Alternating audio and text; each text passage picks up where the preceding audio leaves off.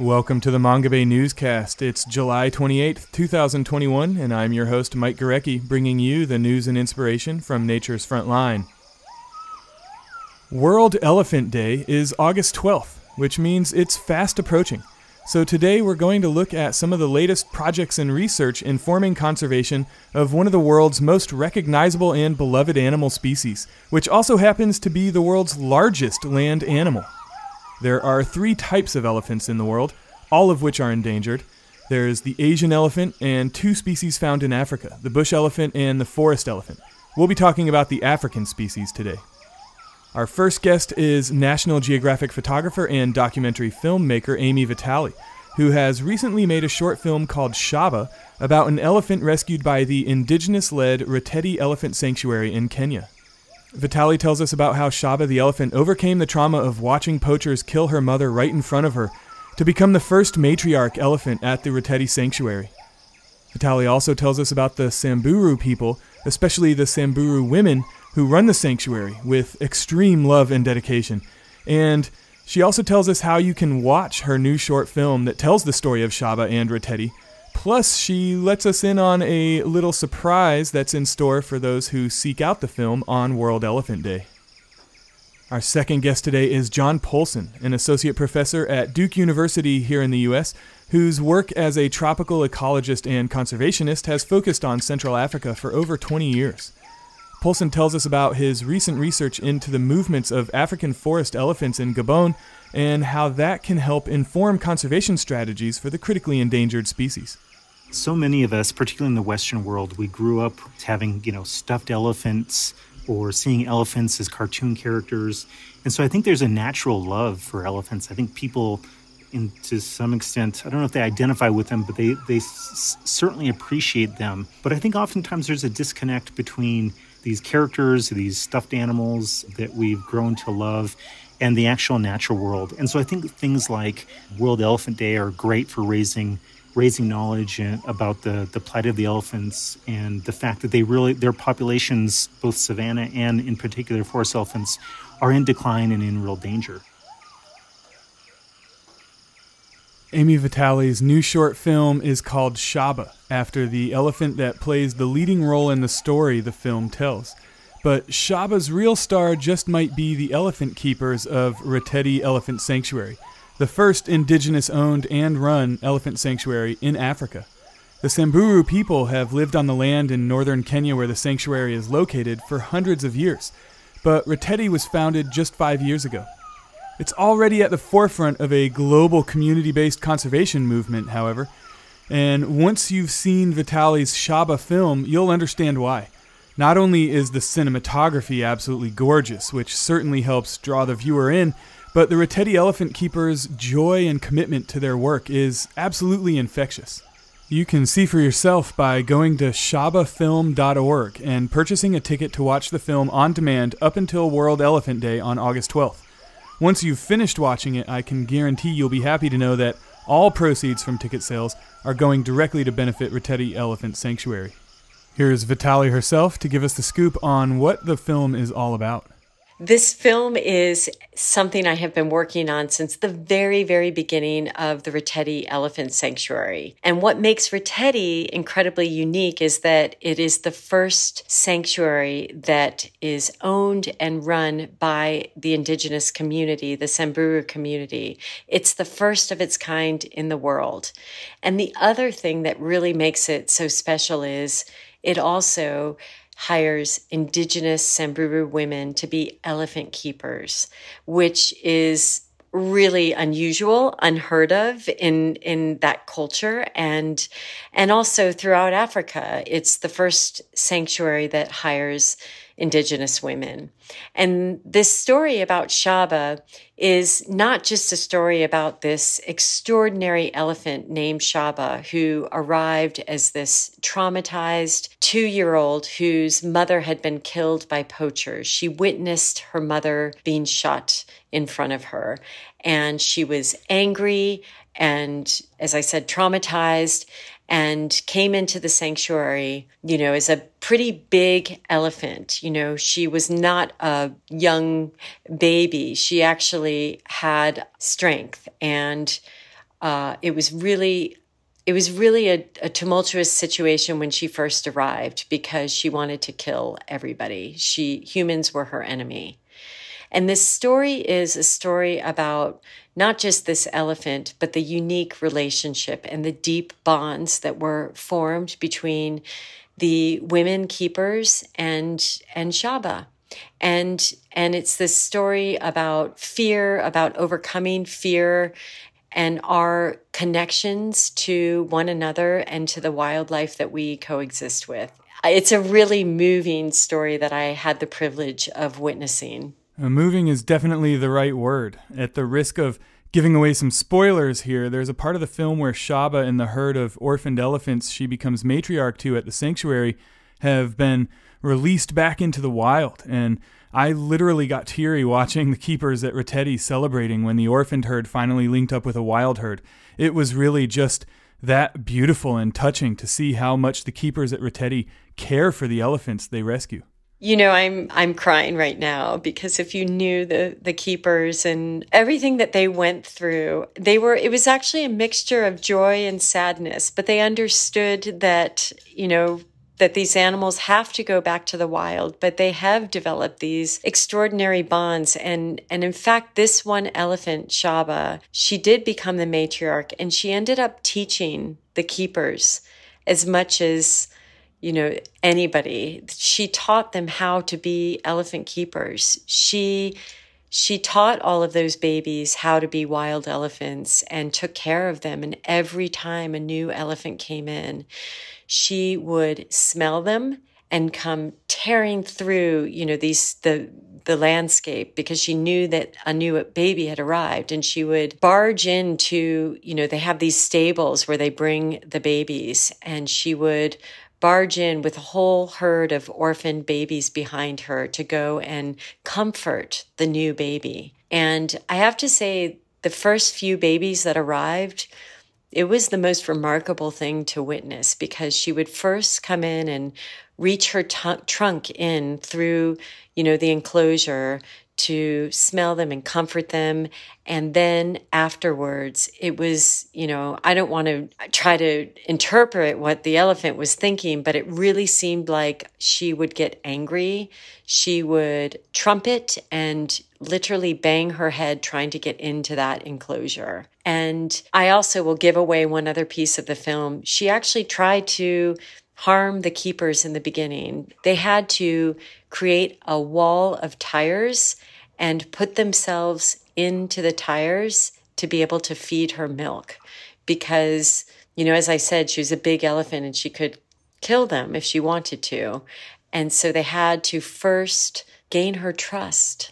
And so this story is just it's a powerful story because they're incredibly intelligent creatures, and you start to feel and recognize those bonds that she created both with the baby elephants, but also with her human caretakers. It's a short film. It clocks in at about 11 minutes, I believe, but there is a lot packed into those 11 minutes. And the cinematography is really incredible too, I would just like to say. Well, thank you so much. It's been this extraordinary journey. And really, I have to back up and tell you a little bit about the sanctuary. I mean, it was just a dream for a long time, and people thought that they were crazy and that they'd never be able to make an elephant sanctuary. But in fact, they did. And I kind of stuck by them from the very beginning and really realized that this was going to happen. And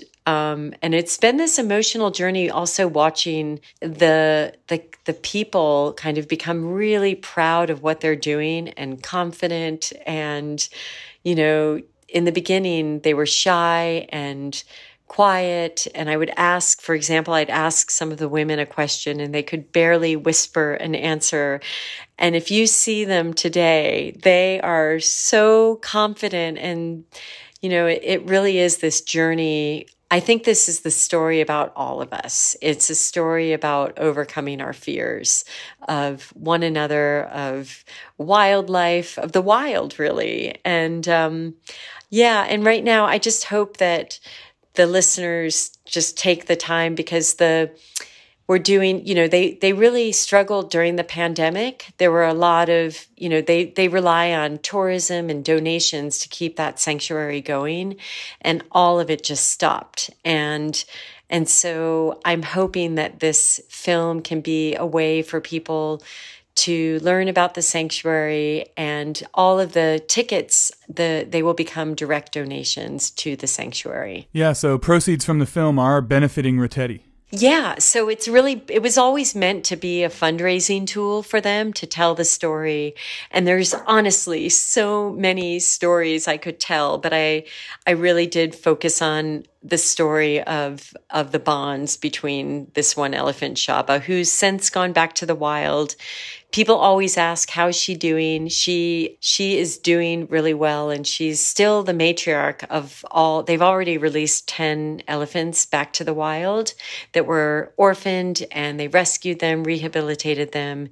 And it's taken now 6 years for the sanctuary to be able to return elephants back to the wild, because you can't actually send them back after they've been orphaned right away. You have to wean them off of the milk formula.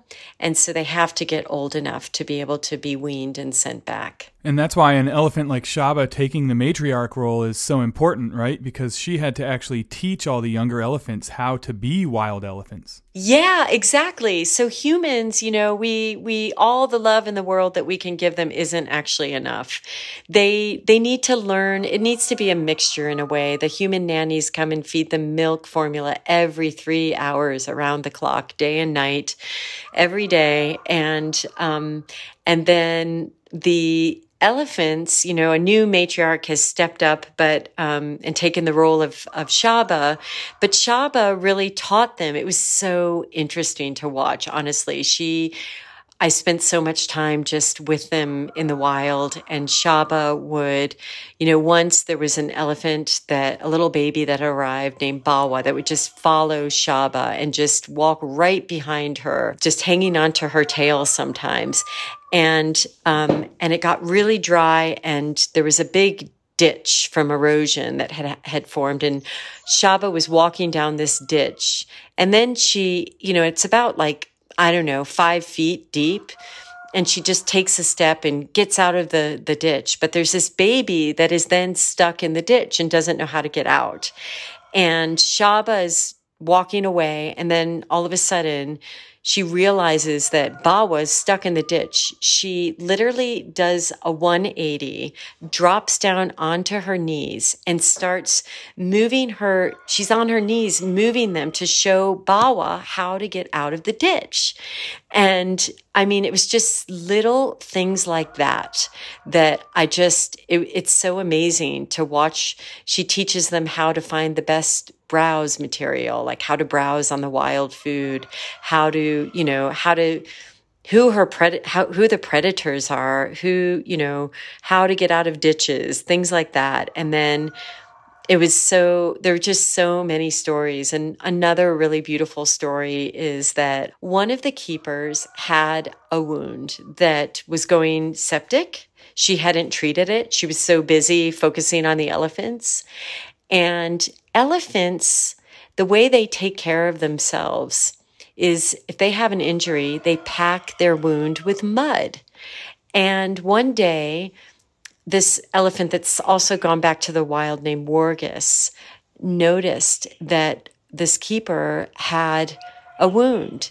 And she went over and got mud from the mud bath and started packing the wound on the human. And then she went back again and got more mud and packed the wound again. And if it weren't for her, the keeper probably would have ignored that wound, and it could have become very serious. But there's so many beautiful stories like this that just, over time you start to witness their relationships with each other. And then the keeper told me, I realized then that it wasn't just me saving these elephants. The elephants are actually saving us too. So poaching is, of course, a threat to elephants across Africa, but where do the elephants at Reteti typically come from? Traditionally, in the past, there was one elephant sanctuary outside of Nairobi, the Sheldrick's Sanctuary.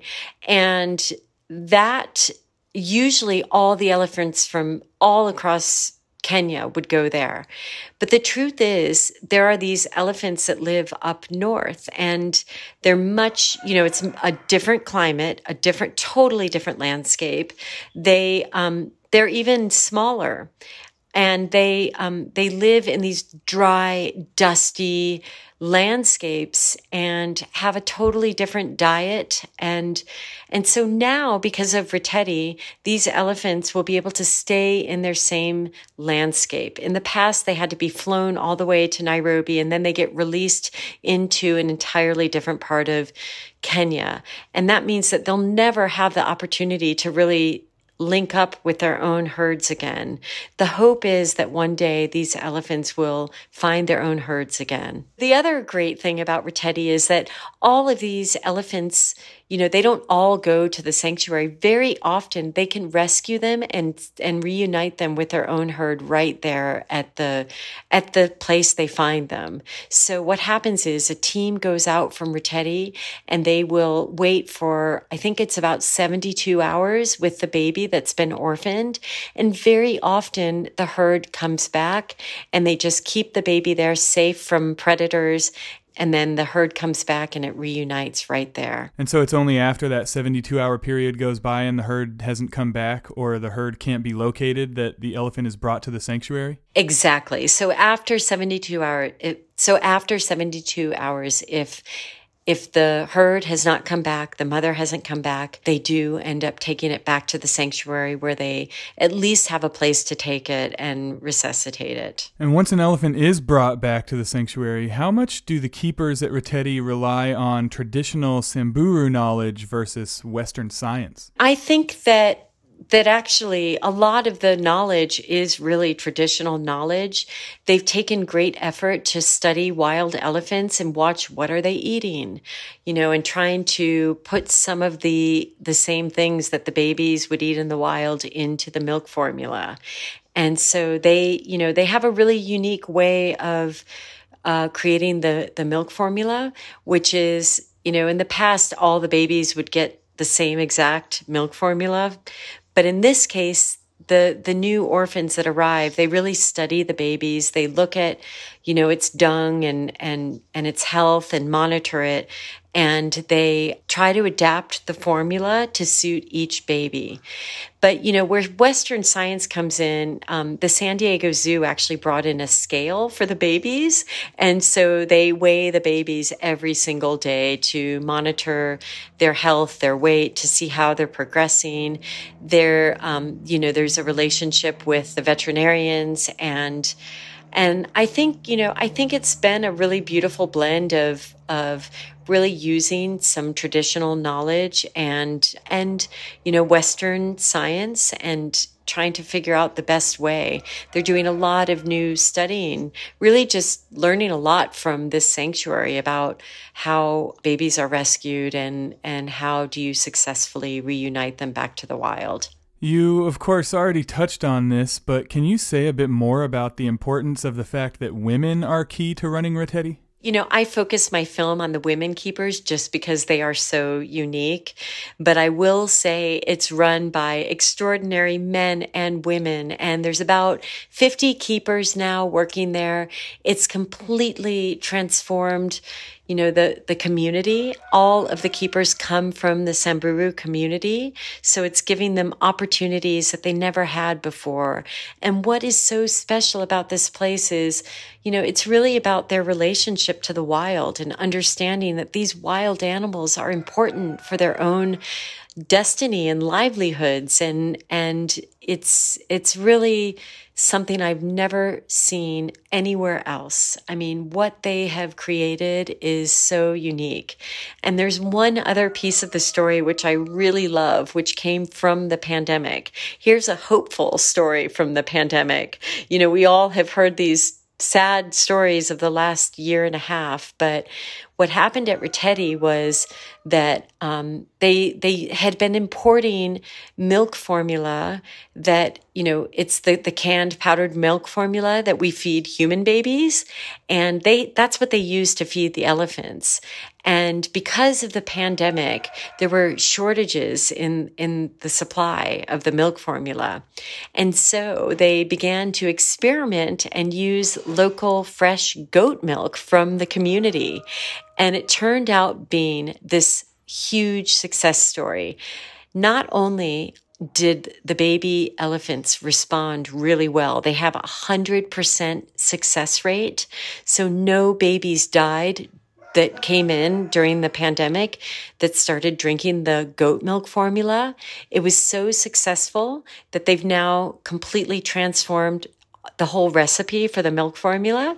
So the babies get the goat's milk.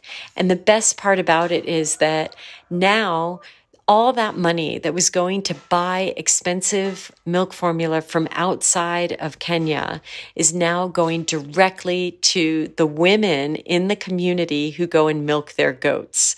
And so it's like this whole economic benefit that nobody knew about. And, they didn't want to ever change the formula because it was working before. And it was only because of the pandemic that they had the opportunity to reimagine and experiment. And I think it's just this other kind of beautiful takeaway from these moments when things seem, when we're ready for change. I feel like when these difficult moments come, if you're willing to adapt and find new answers, it's just this beautiful kind of metaphor for all of us. Like we can often find our best discoveries in our most challenging moments. So tell our listeners how they can watch Shaba, the film, and thereby support the Reteti Elephant Sanctuary. I think anybody listening, if you're still listening, there's a way to support it. You can actually just buy a ticket, and it's at www.shabathefilm.org, and you can become engaged and learn all about the sanctuary. You can follow them on Instagram at rescue. It's r.e.s.c.u.e. So it's rescue with dots in between every letter, and follow them on Instagram, follow them on Facebook. They love seeing your comments. I think it really energizes and helps create more pride for the work that they're doing because it's hard work. They've committed their lives to living with these elephants and rescuing them. And I think it becomes a blueprint for so many other places. If you're feeling down about the world, go watch this film, get engaged with them. They are truly heroes, and I think it's hard not to be inspired by them. That's what makes me feel motivated, and I work hard every day because they inspire me. And if I'm not mistaken, there's some sort of special promotion for World Elephant Day? Yeah, so we have a surprise on World Elephant Day. If you love Dave Matthews, the musician, he actually made the music in the film, and he has an elephant song that is featured at the end of the film. And he is a great supporter of Reteti and was with them from almost the very beginning. So there's a surprise on World Elephant Day that involves Dave Matthews, and tune in and you'll learn more by August 12th. Awesome. Thanks for that. And just for our listeners, again, it's shabathefilm.org. That's SHABA thefilm.org. How many elephants has Reteti rescued, by the way? Well, I believe the last time I checked, it's over 35 elephants that they've rescued. They've already sent 10 back to the wild. And, I think the other thing I want to point out is that Kenya is actually incredible. Only one of those elephants arrived because of a poaching incident. They've been making great headway in the poaching crisis because of governments working with, communities and conservation groups and enacting stronger, harsher laws against poachers that are caught. So the truth of the matter is The greatest threat to elephants in Kenya today is climate change. Climate change is really creating more human-wildlife conflict. These elephants fall into wells because the wells get deeper as the climate gets more difficult, as the droughts get longer. And I just think that is our biggest threat going forward. Well, I know you're involved with a number of other conservation projects like the New Big Five, which is an initiative that seeks to establish a new Big Five of wildlife to be photographed instead of the traditional Big Five, which is 5 large African mammal species considered the most dangerous game for trophy hunters.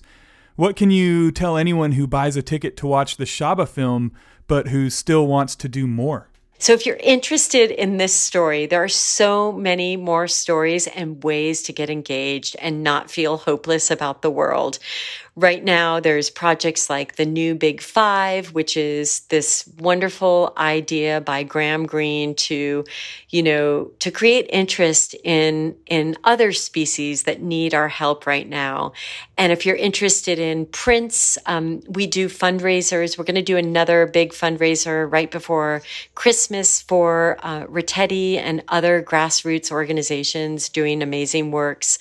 There's a print fundraiser going on right now called Prints for Wildlife that I also contribute to.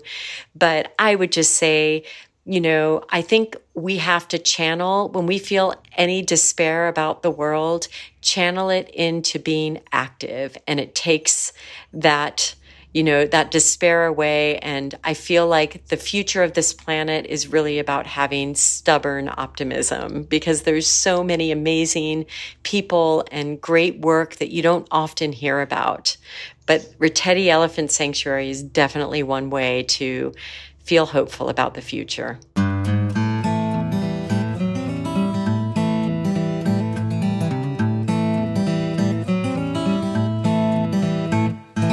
Before you head off to shabathefilm.org, stick around just a little longer and hear about some of the latest research that's helping conservationists in Gabon devise strategies to protect critically endangered forest elephants.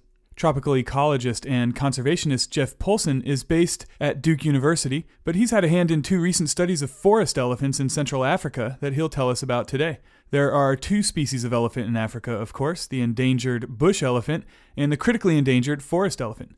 I asked Poulsen to set the stage for us a bit by explaining some of the differences between the 2 species and what makes forest elephants unique. There's, of course, 2 different species now. They were just recently recognized. For the longest time, there was only 1 species of African elephant, even though since around 2000, most scientists in particular and geneticists recognized that there was a forest elephant and a savanna elephant, also called the bush elephant. The forest elephants are found in West and Central Africa, in the forested regions of those countries, or of those regions. And of course, the distribution is whereas forest elephants were found throughout those forested regions in the past, the distributions are much reduced, largely because of poaching and to some extent also habitat destruction and reduction. The big difference, well, there's several differences between forest elephants and savanna elephants. Savanna elephants are much larger. They tend to move in much larger groups. And they're the elephants you picture when you think of safaris and going to Kenya or Tanzania or something like that. Forest elephants, as I said, are a bit more diminutive. They travel in smaller groups.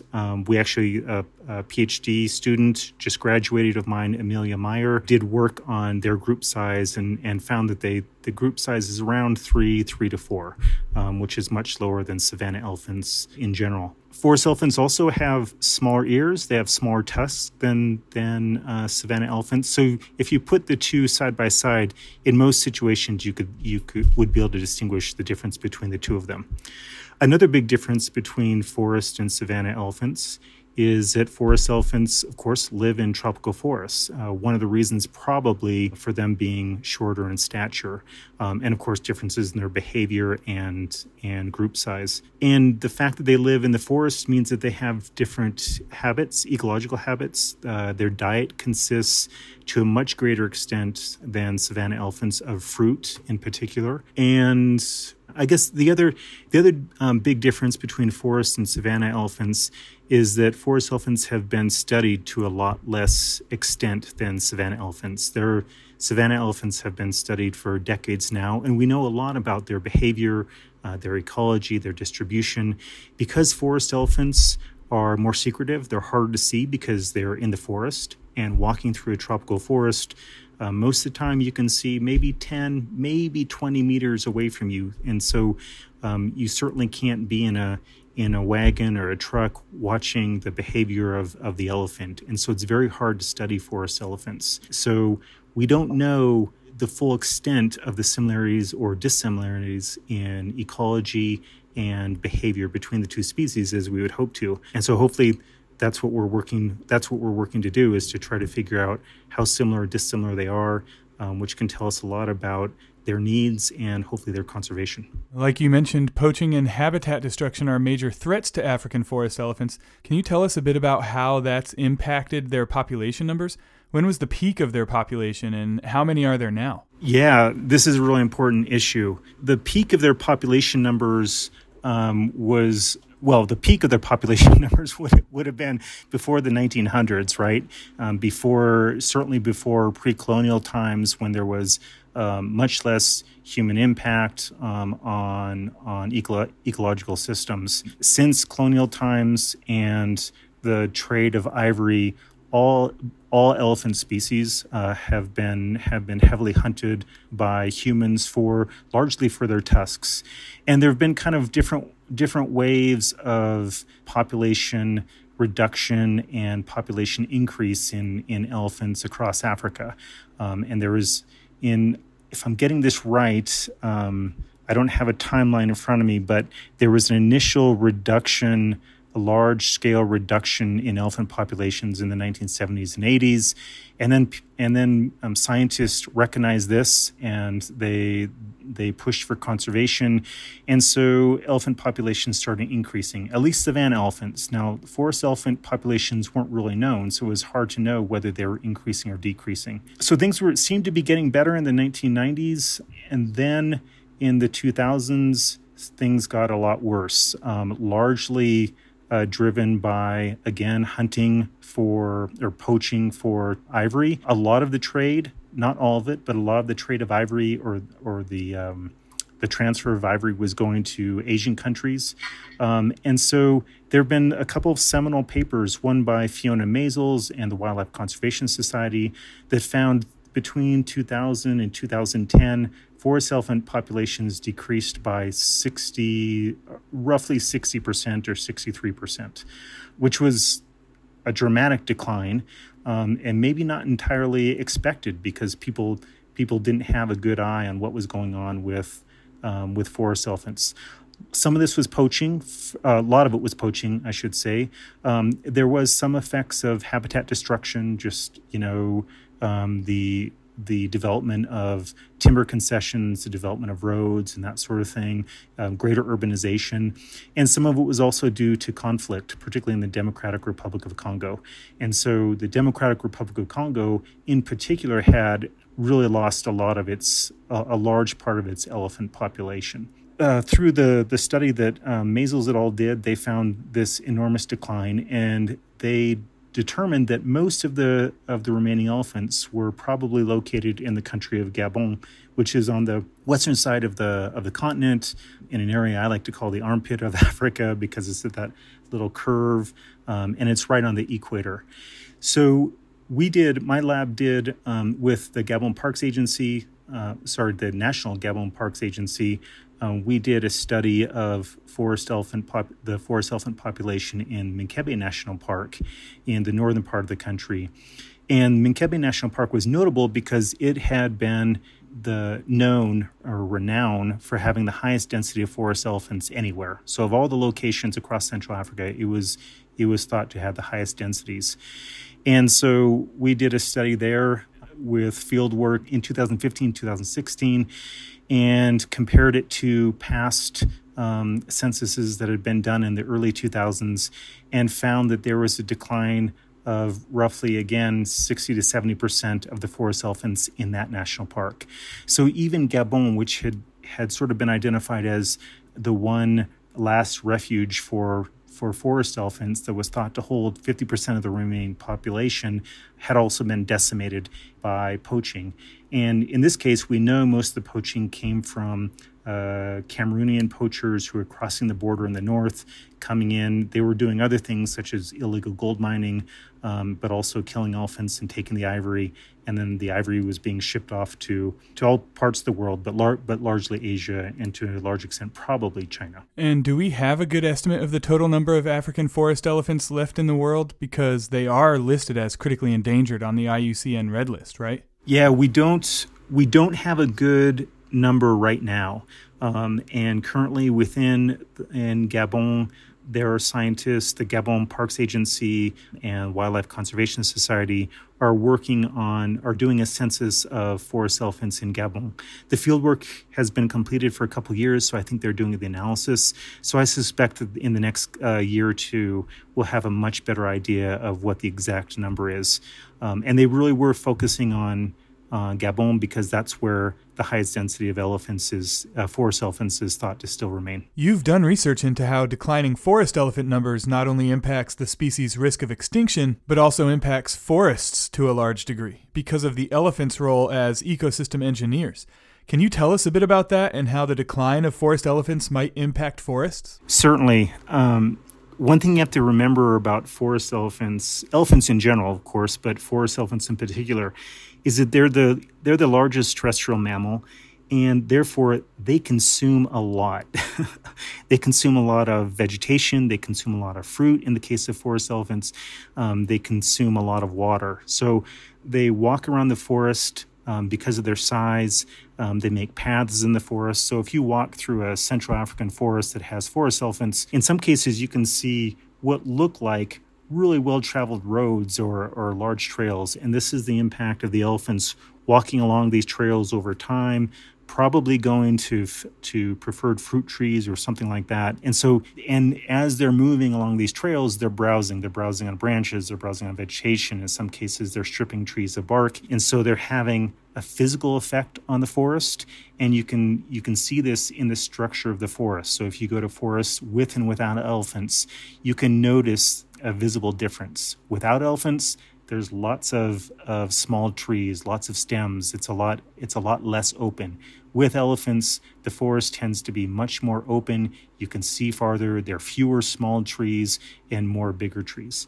So just knowing this, having seen this by walking through the forest, this has led us to do a little bit of research into all the different impacts that elephants can have on the forest. And so in addition to browsing, in addition to walking through the forest and creating this physical impact, they're also well-known seed dispersers. So when they eat fruit, they swallow the seeds, and then they carry off the seeds some distance and then essentially plant the seeds through defecating, through their defecations. So there's been some research done on seed dispersal by elephants, and actually we're working on a paper now that's looking at seed dispersal by elephants. And what we do know is that they've been called mega gardeners, and that's because they consume somewhere around 300 species of fruits, of plants, and they disperse a large proportion. They disperse the seeds of a large proportion of those species. They're good seed dispersers because they move the seeds long distances.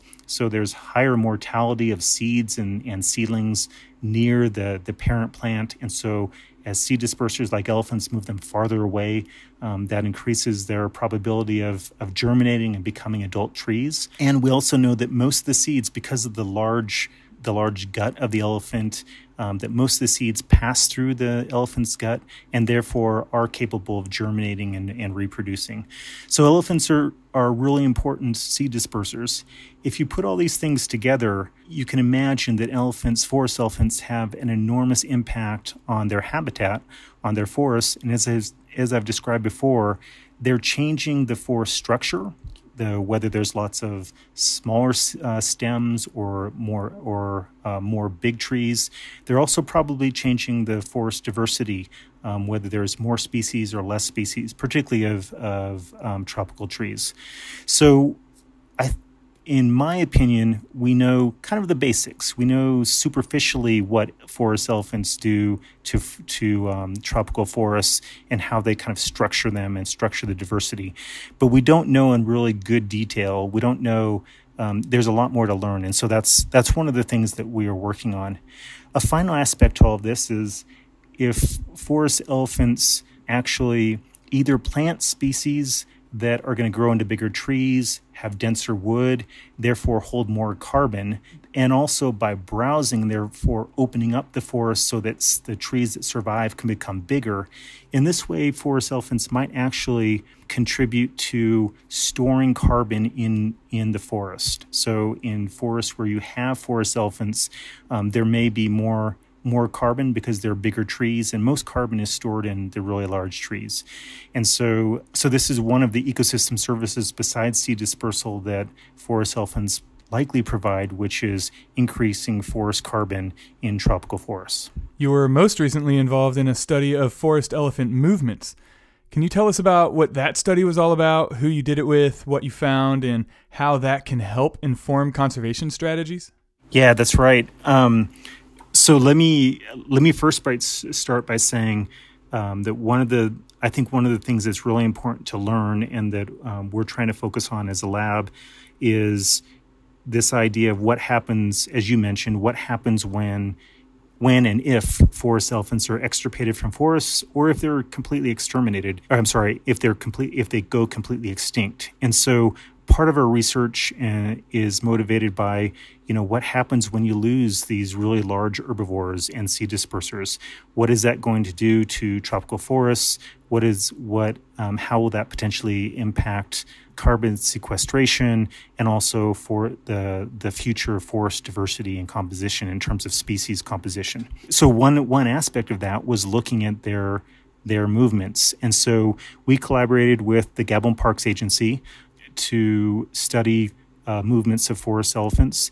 And this was really an incredible study. The Gabon Parks Agency wanted to learn about elephant movements, largely so they could know where the elephants were and how best to protect them from poaching, of course. And so starting in around 2017, we started a program of collaring elephants. And over about 4 years, we collared roughly 100 elephants. I think maybe it was 98 or something like that. So roughly 100 elephants, which is a huge number of elephants. And I wasn't there for most of the collaring of the elephants, but keep in mind that this is a risky business. You have to sneak up on a forest elephant in the forest where you can't see very well, and dart it, and then wait for a few seconds to a few minutes as the elephant actually gets drowsy and falls asleep. And so there's considerable risk of being charged by forest elephants. So this was a really monumental undertaking. And after having collared all these elephants, we were essentially because they have satellite GPS collars, the data are basically being beamed to us, which is really fantastic. And so we had 1 hour fixes on all these elephants, and then could look at how their movements were affected by all sorts of different variables. And so in our most recent paper, we looked at the effects of climate and particular precipitation. We also looked at the effects of habitat and human disturbance. And our goal here was first to figure out what are the home ranges of forest elephants, how far do they move, where are they moving, and also are there differences in their movement? Do some elephants move farther than others, or are they all generally doing the same thing?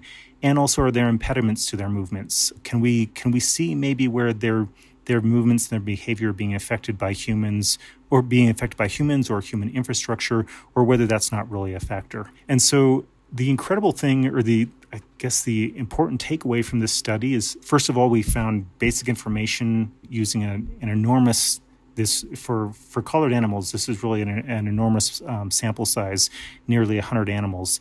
And so we got good information on home ranges and how far they move and that sort of thing.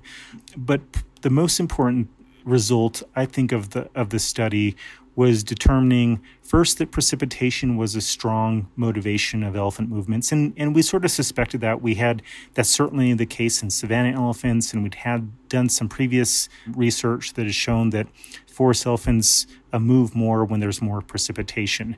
So during a dry season, they'll be closer to small streams and permanent water sources. And then when it starts raining, they can move away from that. So even in a tropical, what you think of as a lush rainforest, elephants are still limited by water resources. We also found some effect of human activities. So where the elephant's home range was located near villages and other or areas, I guess we use the human footprint index. So it's actually any area that has a lot of human activity.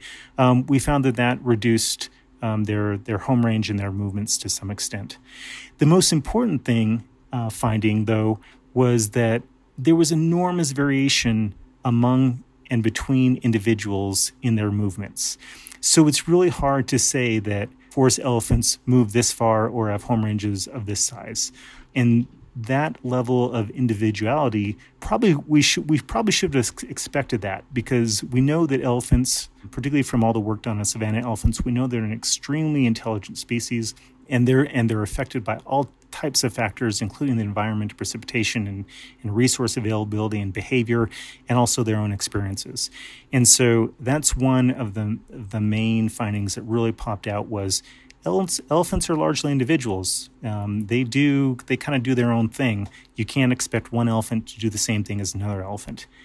The other thing we found, which I think is really interesting, is that we found some of the ways that we characterize elephant movements, like size of home range or the extent of their exploratory movements. We found that some of these behaviors were correlated. And what that means when elephants have correlated behaviors is that there might be behavioral syndromes, there might be personalities.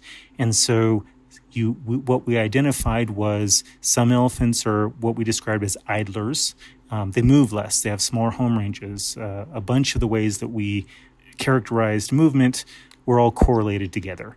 At the other extreme of that were explorers. So we have idlers and explorers. Some elephants don't move so much. They're not so bold. They don't go so far. Whereas other elephants have these personalities that leads them to want to explore more for whatever reason. And so that was, I think, a really important finding of the study. Finally, all this has importance for conservation. One obvious conservation finding is that precipitation matters, water resources matter, and therefore if you're going to design protected areas or corridors for elephants, you need to make sure that there is plentiful water all year round, or at least when you're expecting them to move. The other finding, which is more of a challenge for conservation, is that because elephants are so individualistic in their movements, it's going to be really hard to find to develop general conservation measures that's going to work for all elephants. And so that means we're going to need to be more creative as conservationists in order to protect this species. It seems maybe fairly obvious that things like sex, habitat quality, and human activity would dictate where forest elephants go and what they do. But it's really interesting that you found that individual elephant personalities make a big difference in how they live their lives. Was that expected going into this study, or is that a somewhat new discovery? That's a good question. And as you point out, things like sex, we knew that females would move less and have smaller home ranges than males. So that was obvious. In general, that would be the case. And we had some evidence about precipitation and resources and habitat quality. But no, we weren't necessarily expecting to find behavioral syndromes. And I don't think that we expected to find the level of individual variation among forest elephants that we did either. I think in some respects that was a little bit naive on our part, because if you look at the literature on savanna elephants, obviously savanna elephants have personalities, and they behave very differently from one another. But because we knew less about forest elephants, I think we didn't necessarily go in expecting that. So that was a really nice finding, and also, a finding that just emphasizes the intelligence of these animals, and the importance of conserving them, because they really are extremely intelligent, extremely perceptive, and in addition to being ecosystem engineers, they have very rich behavioral and cultural lives. Tell us more about how these findings can help inform conservation strategies and how the elephant's individual personalities can complicate designing conservation measures. Our findings can help design conservation measures by pointing to an emphasis on water resources. And so, therefore, it's going to be really important, first of all, and I think people recognize this, conservationists recognize this, it's really important to have really large landscapes for forest elephants. And it's really important that those landscapes be connected so that you can have genetic transfer between different subpopulations. And so in the development of corridors, which is certainly being considered in Gabon and other Central African countries, these corridors need to make sure that they have available water resources all year long, throughout the year. And they also need to be relatively free of really strong or intense human activity. So, for example, it might be reasonable to think that you could put a corridor through an existing and active logging concession. But you need to make sure that corridor is being managed so that any logging activity that's taking place is only in part of the corridor so that there's still open space for the elephants to move, and that there's not poaching within the corridor, that there's not other types of hunting that might disturb the elephants. So I think those are two measures for conservation that have come out of this study. In terms of their individuality, I think that actually makes this all a lot more complicated. In some respects, we know elephants need large spaces. We now know how far they move and how far they can move over a year. And so if you're able to protect a corridor in a protected area, then the elephants are going to be fine.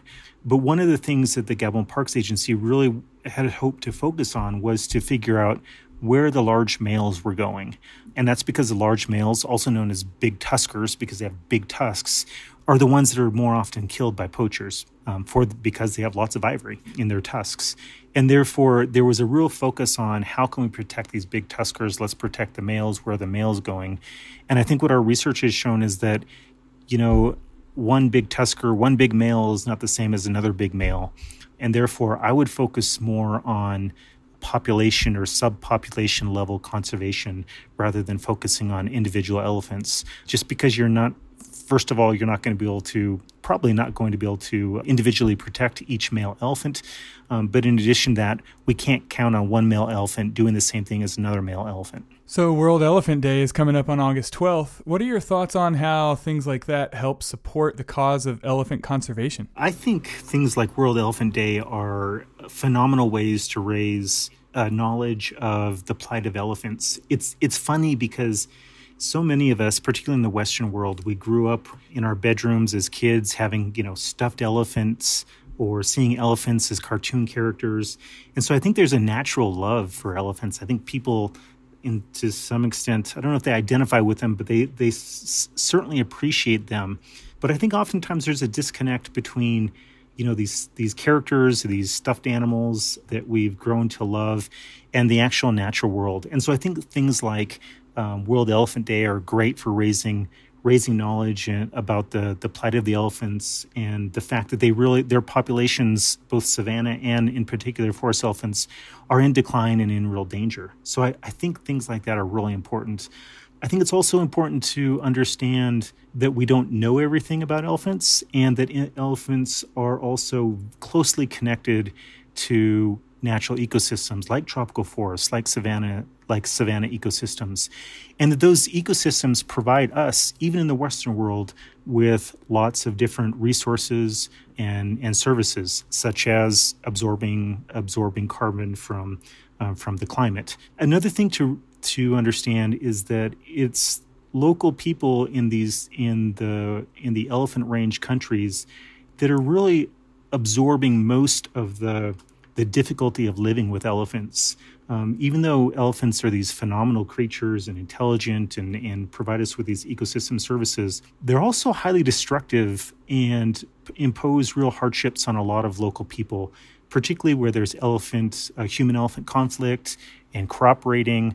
And, elephants, even though Gabon is lucky to have this this impressive population of forest elephants, and it's such an impressive creature, a lot of the people in Gabon do not appreciate elephants at all, because elephants go into their crops, they destroy their crops, they sometimes do damage to their houses in some cases. And so anything we can do to first help these local first understand that some people have real difficulty with elephants, and they face real difficulties.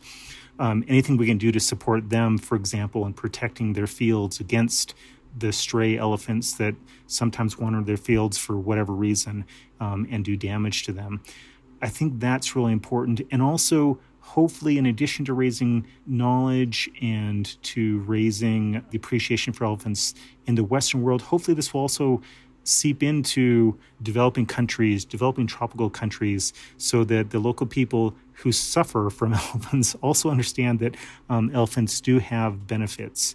That's not to say that we don't need to support the local people, because if we're going to conserve the elephant, the forest elephant, we need to help local people. We need to help protect them from the damage created by elephants, particularly the crop raiding. But at the same time, we need to raise knowledge and appreciation of elephants in those countries, so that people view them as an animal that they're proud of, rather than an animal that's a pest.